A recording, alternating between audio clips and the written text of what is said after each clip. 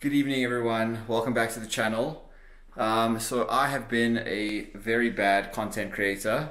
The number one thing that they tell you is consistency, and I haven't posted a video in like probably 5 to 6 weeks. So if you're paying attention, you'll probably notice that I'm in a very different setting, and that's because Fat and I have moved house, as evidence of some of these boxes here. But yeah, we moved about 3 days ago, and obviously that's, you know, the last few weeks have predominantly been cleaning out our old place, packing up boxes, and then obviously the move and all that in the midst of prep, being 4 weeks out. So I've decided now that we're in, we're going to get back on track, and we're going to get back on track with something really easy and simple, and something that I know that you guys enjoy, which is kind of like a low calorie, macro friendly recipe.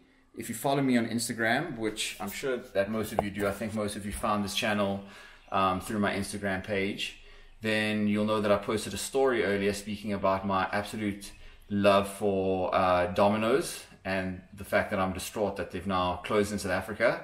And my absolute favorite thing from Domino's was their cheesy garlic bread. And to be honest, I loved it so much, sometimes I would even just order 2 of those and not even have one of their pizzas. But they're closed now. I felt like something was very much missing from my life after the day after my my last show, because Domino's was always my go-to. So what I am conjuring up tonight is essentially a lower calorie, macro friendly version of their cheesy garlic bread. It is the first time I'm trying it, so hopefully it goes according to plan. But I've lined up all the ingredients here just so you guys can see it. So we have, first and foremost, some white flour. We have some low-fat Greek yogurt. We have baking powder. We have 2 different kinds of cheeses. We have the Slimmest Choice reduced fat Gouda. We also have mozzarella, and then we have garlic powder, salt, and Italian herbs. So that's what we're going with. What we're actually going to be making it in is this Instant Pot Vortex air fryer. We did have the Philips one, but we recently got this because I'm experimenting a little bit more now with the cooking and the food kind of thing, and this is just more functionality and a lot more space. So this recipe wouldn't have been possible in the previous one. So yeah, I'm gonna get all this stuff ready, and then I will talk you through how to make this bad boy. See you guys in a minute. Okay guys, so I've written all this down. I think I'm pretty much good to go. So the first thing we're going to do is mix all the dry ingredients together. So that would be the all-purpose flour, which is 120 grams. So I have the bowl and scale here. I'm just going to weigh it. I don't like using cups because that's pretty inaccurate. So you're going to have 120 grams of this flour. Alright, then we've got half a teaspoon of baking powder. Right over here.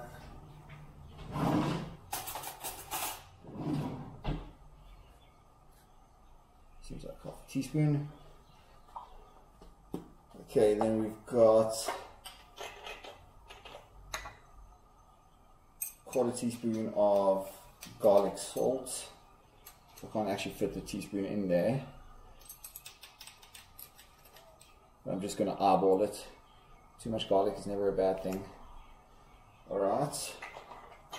Got some regular salt.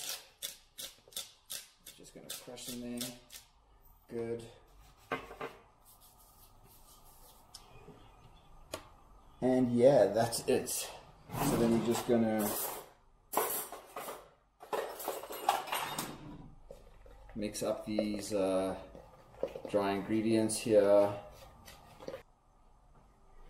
And then we are going to add in the Greek yogurt and stir everything together until a dough forms. So we're going to do 150 grams of the Greek yogurt.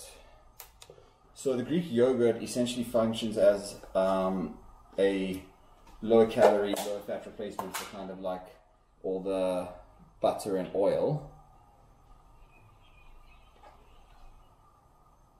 If you're using, doing a recipe for kind of like something like a dessert, something sweet, you can also use applesauce or pureed pumpkin as a replacement for the butter.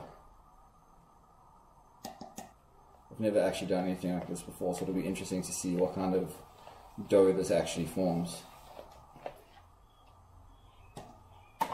You don't want to add too much in case it becomes too runny, because then you can't take it out and there's no going back. So rather add too little, and you can always add in a bit more as you need to. Okay guys, so you can kind of see the consistency of this dough. It's actually kind of pretty dry, so the amount of Greek yogurt that I initially added in was right. I actually had to redo that because it became a little bit too watery, so it still has to be quite dry and doughy like this. Alright, so now that we have this ball, you're just going to form it. I mean, you can pretty much form it into whatever shape you want to, but based on how I want to cut it, and also based on the shape of the air fryer, I think I'm just going to do it kind of in kind of like a squarish kind of vibe. You can use a rolling pin if you want to, but I'm just going to use my hands like this.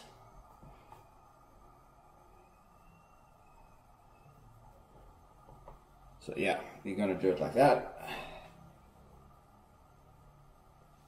Alright, and basically what we're going to do over here is set this Instant Pot to bake. Time is going to be 12 minutes and the temperature is going to be around about 200. Let's make it 202. Start that up, and then we're just going to get about 1 tablespoon of oil ready to go in this glass, just to brush the top of the dough on each side. Alright, so I'm just trying to flatten this out a little bit more. There we go. I like it to be neat. I'm a perfectionist here, so. Then guys, just so you know, what we have cooking in the background in the new oven is actually a find by Fats from Instagram, from a page she follows, which is this Woolworths creamy chicken lasagna. Now when I saw this, I was like, no, there's no way we're going to be able to eat this and fit this into our macros. But the reality is that a 200 gram serving, I don't know if you guys can see that, but I'm going to read it to you. 200 grams has 19 grams of protein, 16 grams of carbs, and only 8 grams of fat. So I mean, all in all, that's pretty macro friendly. That essentially means that I mean, I'm having like 350 grams tonight, which is almost half of this. So their beef lasagna obviously a lot heavier in terms of fats and calories, but this chicken lasagna is really good. They must be using chicken breast in here. The cheesy garlic bread is just going to be an accompaniment. The lasagna is in here right now. I think it's got about another 20 minutes to go. So you can see it cooking away in there.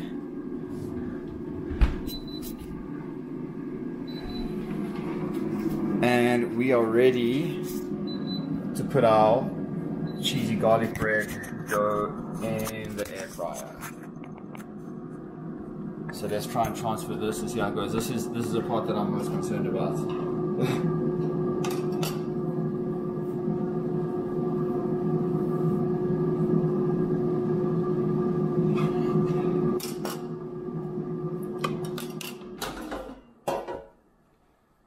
Okay, so you just have to keep this all together. Do it slowly. And there we go. Just use this olive oil over here just to brush the top of this very lightly. you know, obviously just give it that crispy golden brown color. So there we go. And we're gonna let this go for about 12 minutes and yeah, see how it goes. Okay guys, so this is what we're working with right now. So basically what I'm going to do now is just use the spatula to flip this thing over. Now we're going to just put the rest of the oil on the other side, put the cheese on top, and then put it back in for another 5 to 6 minutes. And I'll show you what it looks like when we're done. Okay guys, so this is pretty exciting. This is what the end result looks like. It looks absolutely amazing. This is ostensibly 4 servings. That's what I logged it as. So I'm going to put the servings, I'm going to put the macros per serving up on the screen. And then when we're eating, I'll take a little snapshot of the completed meal alongside the lasagna and put in the macros for the entire meal. But that is looking pretty good and pretty cheesy. So let's hope that goes well. What I will say is that what I didn't show you is that I added in some Italian herbs onto this as well. So if you want a little bit more of an Italian pizza tasting vibe, then do that as well. Cool guys, I'll see you in a bit. Yeah. Alright guys, so that's a completed meal with the lasagna. I'm going to put the macros on the screen right now. Enjoy. Let me know if you try this recipe. Leave a comment below. And yeah, let me know what you think. It tastes pretty damn similar to the Domino's one if you ask me. And it's probably about 20% of the calories. So enjoy, let me know what you think, and I'll see you guys next time.